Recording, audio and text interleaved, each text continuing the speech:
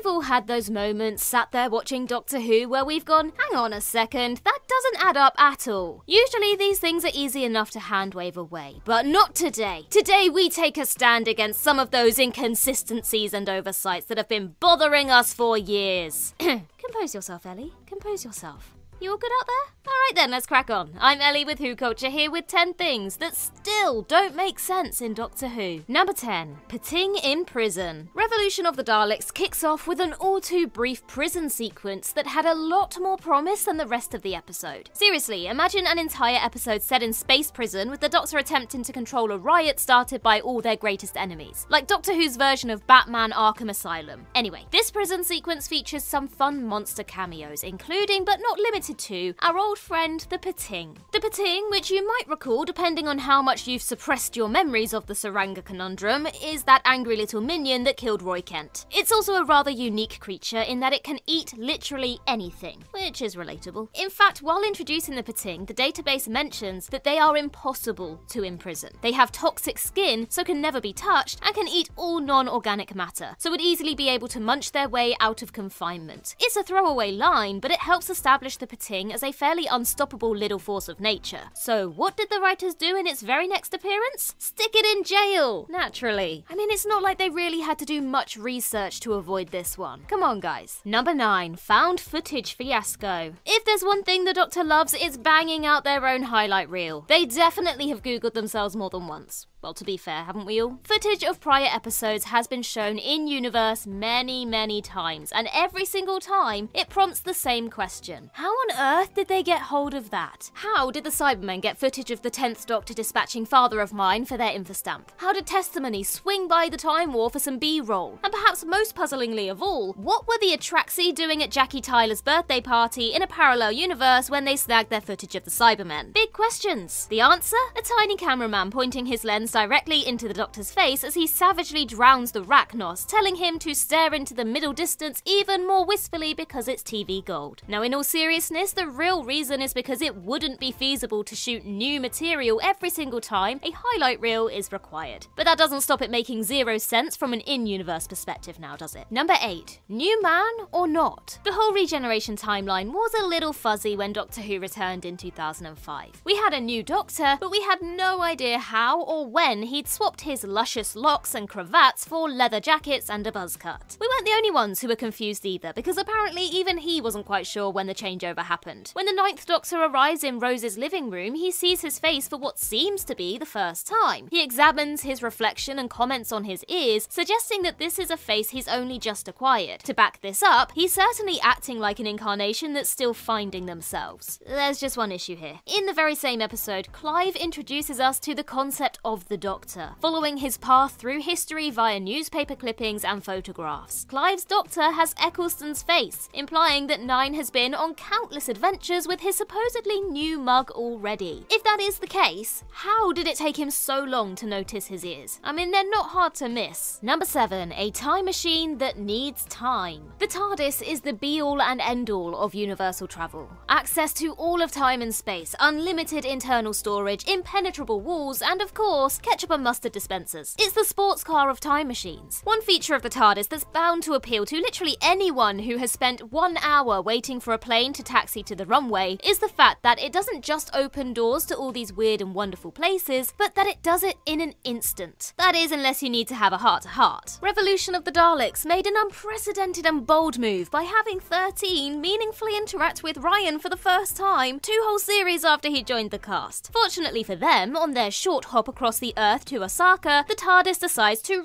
really stretch the journey out. 4 minutes to Osaka, the Doctor announces, and absolutely no one bats an eyelid, despite having recently travelled from Gallifrey to Earth in a matter of seconds. We're not sure what's worse, the fact that the companions don't clock this, or the fact that Chibnall thought the fans wouldn't. Number 6. Clara's teaching transformation. The name of the Doctor left Series 7 on one hell of a cliffhanger. Clara had just jumped headfirst into the Doctor's time stream, scattering herself across his personal history and becoming the imposter Impossible Girl. Seemingly trapped in some sort of doctory purgatory and surrounded by former incarnations, she and the audience are introduced to a mysterious figure. Turns out it's kindly old John Hurt, and somehow, by some miracle, he's agreed to play the Doctor. Boom! Big reveal. Roll credits. The reasoning behind ending this finale on the surprise reveal of a new Doctor is fair enough. But here's the thing. That whole cliffhanger is never resolved by the next episode. In the Day of the Doctor, the two are off gallivanting about again, having escaped the time stream without explanation. And Clara is seemingly unchanged by the whole ordeal. In fact, the only thing that has changed is that she's gone from being a nanny to a fully qualified secondary school teacher. This change goes completely unacknowledged, and absolutely zero groundwork was laid beforehand. Many fans on a first watch would have been forgiven for thinking that they might have missed an episode somewhere along the way. Yes, okay, it was nice to bring the show full circle to Coal Hill School for the 50th, but this screams last-minute idea. Still, if it means that Angie and Artie are gone forever, we'll take it. We'll take it. Number 5. Inconsistent aging. Time Lord aging seems a little wibbly-wobbly at the best of times. How long can an individual incarnation actually live before they start developing wrinkles and a dodgy knee? Well, it depends who you ask. In The Sound of Drums, we see the 10th Doctor subjected to forced aging by the Master, who claims to age him by 100 years with his laser screwdriver. This initial blast really does a number on the Doctor, aging him to a visibly very old man that probably isn't a million miles off what a 100-year-old human would look like. On the second blast, one episode later, Ten is transformed into Gollum from The Lord of the Rings. So we can only assume that this is what a Time Lord at the end of their aging process looks like, before finally giving up the ghost and dying. Except when 11's time came, that is not what happened at all. Stranded on Trenzalore, Matt Smith's incarnation barely ages at all in the first 100 years or so, especially compared to what 100 years did to the 10th Doctor. Later in the episode, we see 11 after he spent 900 years on Trenzalore, and is dying of old age. Naturally, we're expecting the worst when we're warned of this beforehand. Surely this is going to be another Gollum situation, right? But instead, 11, who is literally at death's door, looks younger than 100-year-old Tennant. What? Now, either someone messed up behind the scenes, or 11 has Paul Rudd genes. We'll accept either explanation. Number 4. Impossible TARDIS technology. Magpie Electricals is one of Doctor Who's most prevalent Easter eggs, first appearing in absolutely nobody's favourite episode, The Idiot's Lantern, in 2006. This in-universe brand has popped up countless times since, from a store on Starship UK to the 12th Doctor's guitar amp. There's never needed to be too much of an explanation for this. We can simply assume that, in spite of the whole rough start with the television sucking people's faces off, the brand has managed to endure and thrive. However, there's one detail that suspends disbelief just a little bit too far. The 11th Doctor's first TARDIS features multiple pieces of Magpie tech, including the monitor and the keyboard. There's also a phone easily visible in Vincent and the Doctor with the Magpie logo on it. The thing is though, TARDISes are grown, not built, and while the TARDIS is a conscious being, we aren't sure she's in the habit of taking brand sponsorship deals. It's a bit odd to see any sort of branding in the TARDIS, and it doesn't really make sense for Magpie tech to be used inside these ancient Gallifreyan machines. Number 3. Not much of a master plan. It's fair to say that the Master's diabolical schemes have always made little sense. From turning every human on Earth into himself, to gifting the Doctor an army of Cybermen which there was zero chance he would ever accept. They've ranged from poorly thought of to entirely ineffectual. But nothing in the show's long history of master plots comes close to the Master's Dalek plan in The Power of the Doctor. This convoluted, multi-step mess sees the Master get himself intentionally captured by UNIT, only to employ Ashad and the Cybermen to free him. This serves no clear purpose in the script, other than allowing him to take some cheap shots at Ace and Tegan. Meanwhile, he goes back in time to either impersonate or become Rasputin, it's kind of unclear, and defaces a load of paintings with his own face with the intention of drawing the Doctor into Russia. Why does it need to be Russia? Well, because as far as we can tell, simply he wanted to do the Rasputin dance. The final step in the plan is the cherry on top. He wants to erase the Doctor and slander her name, so he forces her to regenerate into him. He then goes about as the Doctor and does evil things, so everyone thinks the Doctor is evil. Essentially, he puts on the Doctor's clothes and does naughty things while giggling to himself. We can't help but feel that he could have saved a lot of time and effort by just raiding her wardrobe for literally the same result. Number 2. Counterproductive counting. The Silents are a hugely underrated villain and absolutely would have been Moff's biggest addition to the Rogues Gallery if he hadn't dreamt up the Weeping Angels first. The memory wiping gimmick is both genius and genuinely terrifying, and the striking visual of the Doctor and co marking a tally on their bodies to count how many they've seen and forgotten about only adds to the menace of the monster. Or at least it does, until you you realise how laughable this system is. It's all fine and dandy while you're marking your forearm, but you'll never be able to watch the scene where Amy covers herself in dozens of markings in the same way once you've thought about the fact that she must have spent a good quarter of an hour drawing on herself while in mortal danger, screaming to herself the entire time. Just write a number! Or even better, just write lots, run! Seriously, it's not an art competition. And what's even more strange is that she draws half of them on her face, which she can't even see. She's not even the only one who does this. Okay, look, it's a cool visual, which is the real life reason, no doubt. But Eleven's crew really didn't think this system through. Although don't they look pretty with their edgy temporary tattoos? Number 1, where did he get the tea? Many of the items on this list are unintentional oversights, and some are conscious contradictions. But this moment from The Witch's Familiar is the perfect example of the show acknowledging exactly what it is: campy fun. Upon stealing Davros's chair and giving us one of the most ludicrously brilliant visuals in the show's history, the 12th Doctor escapes extermination, emerging from a storm of Dalek weapon fire entirely unscathed and holding a cup of tea. He even questions this himself before offering a very simple explanation: "I'm the Doctor, just accept it." This is Stephen Moffat staring down the camera lens and telling us to stop making top 10 lists about inconsistencies in the show.